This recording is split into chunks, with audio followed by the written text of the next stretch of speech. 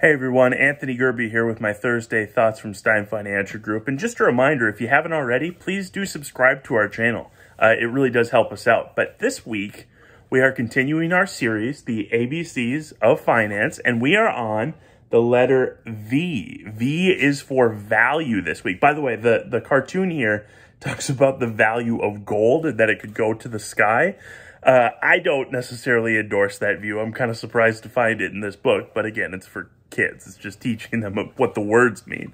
I'm not going to talk about gold when it comes to value. I'm going to talk about really the value of any investment, and specifically what a lot of people I think understand intellectually, but it just feels a lot different emotionally when you're going through it, is when you see the value of something, whether it's something you already own or something you're going to own investment-wise, drop. What do you do, or how do you feel about that? Well, of course, it doesn't feel good if it's something you own already, right? But the point I make to a lot of people, especially, but not only if you're still working, is in the long run, a drop in the value of the stock market, let's say, let's use that as the example, may end up working in your favor in the long term.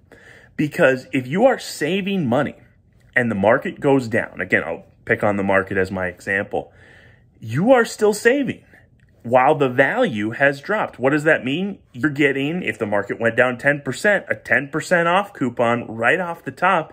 And if and when the market comes back, which is never a guarantee, but there has never been a market high that has not then been eclipsed by a new market high, which is just a fancy way of saying the market goes up 7 out of every 10 years historically.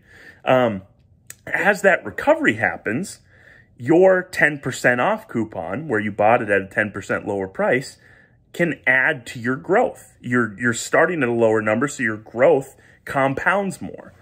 It doesn't make the stock market, it doesn't make your investment grow more. It doesn't grow at a higher percentage. It's just you bought it for a discount. You bought the same stock for a discount. And I think what a lot of people think about when the market goes down is, oh no, everything's less valuable. And yes, at the time that might be true, but we need to think about the long run.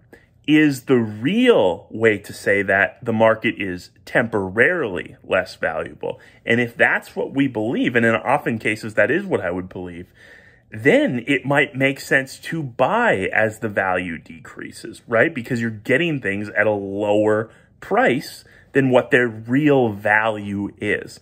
So there's no perfect answer to what you should do when something loses value. It depends on the situation. It depends on the asset, you understand. But it is important to understand, is it a temporary drop that I could maybe use to my advantage? Or is it something more serious going on? And that's where we come in to help you kind of diagnose that as time goes on. But just a little something to think about value-wise.